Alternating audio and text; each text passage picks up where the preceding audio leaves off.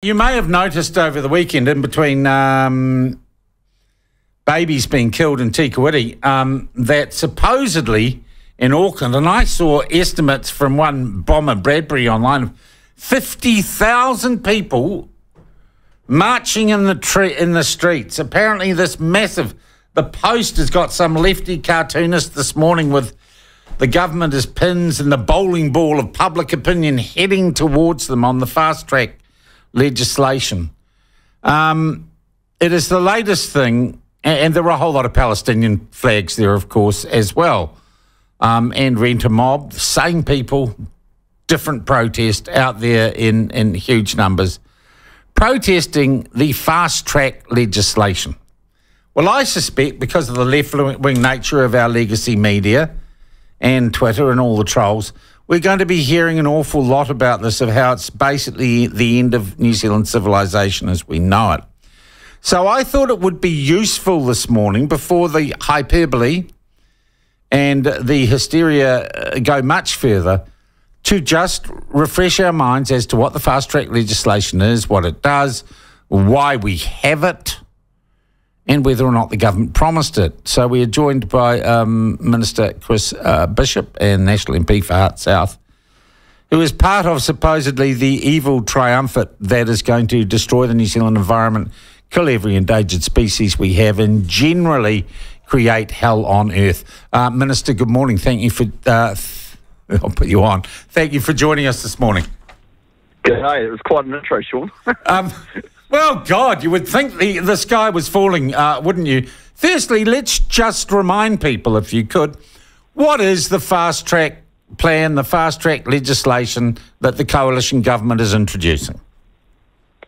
Okay, so there's two basic components. The first is the one-stop shop nature of it. So when you apply for a major or regionally significant project, often you've got to deal with the RMA, you've got to deal with the Conservation Act, you've got to deal with the Public Works Act, Heritage, Wildlife, all of these things. And they're all separate statutory processes. So the Fast Track Act combines them all into one application. So it's literally, you know, as it's on the tin, on the name on the tin, a one-stop shop. So you deal with all the different permits you need for a project all at the same time. I think most people support that. The second thing is literally the fast track. So it speeds up the development. So what we're proposing is that the government ministers, currently the three, the troika as you put it, or triumvirate, select projects that they want to fast track, they want to be expedited, and they go off to an expert panel of legal experts and environmental experts to apply the conditions upon which those projects will happen. And then the way the bill's currently worded at the moment, those projects go back to ministers for final consent sign-off. Back to the three ministers or separate ministers? Back to the three. To the three. And the three ministers are you? Currently drafted. Yes, it's the Minister for Infrastructure, Transport and Regional Development. So those portfolios are currently held by me, Simeon Brown and Shane Jones. Shane Jones. Okay, all right. How does one get one's project before the three of you? You apply. So, well, there's two ways. The first is that Parliament could list you in the bill that's going through right now, and we've had we're running a separate process around putting projects in the bill, and we've had some projects be applied to us for that. And then once the bill is into law, there'll be just a generic pathway, so people will be able to apply at any time and say, hey, I've got this, regionally significant project. It's going to create a lot of jobs. It's going to, unlock this. And there'll be an official way to apply. It won't be, any chance we can have lunch, Chris? I want to build a coal mine. No. Okay. No, not at all. I mean, they'll have to, apply to the officials, their statutory process, and then we have to take into account a range of different things before we even send it off to an expert panel. So there's a statutory decision-making criteria in the bill. Okay. What sort of projects are we talking about here? Literally anything? Almost anything?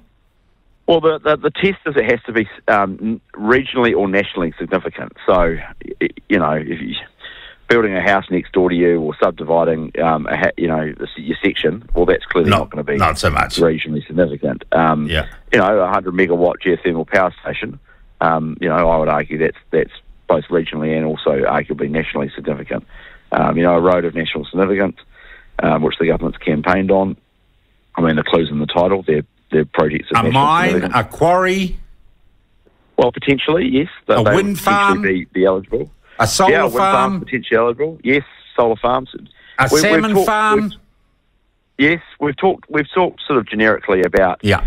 I mean, the way I put it like this is Sean, is we've got an infrastructure deficit, we've got a housing crisis, and we've got ambitious emissions reduction goals.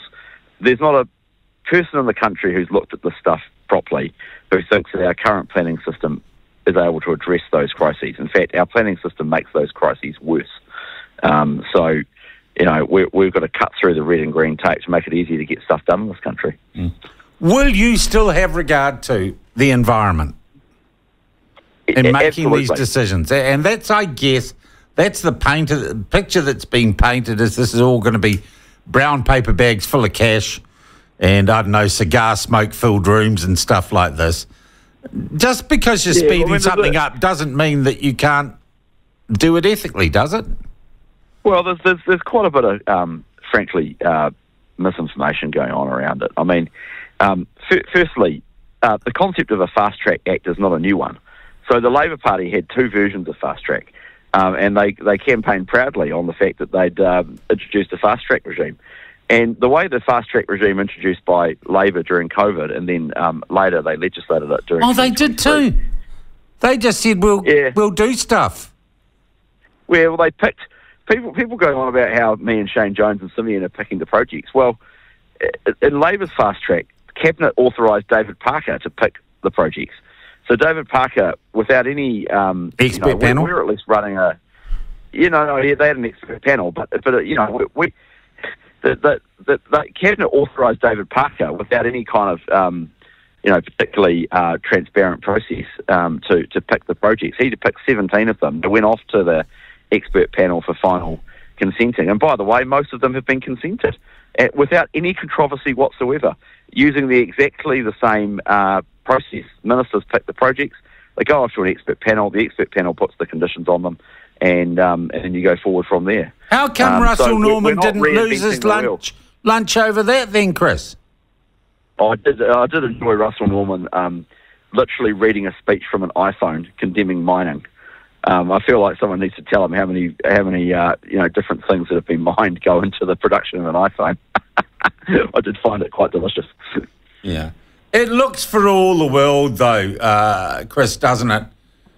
Another week, another reason for the same people to get out and march about something else. I mean, the budget, it was one thing, and now it's the fast track legislation, and then it'll be gay Wales rights or something. There is now or Palestine, there's just this perennial weekend protest thing going on with all the same people doing it, isn't it? Yeah, I mean, I think there's some truth to that. I mean, there's clearly a professional protest class, and they've managed to conflate a whole bunch of different issues which are completely unrelated to each other into a sort of generic, we don't like the government mentality. It's all fine. It's free speech. They're entitled from that point of view. I think there are people legitimately concerned about the environment as well. I mean, there's quite a lot of people there on the weekend.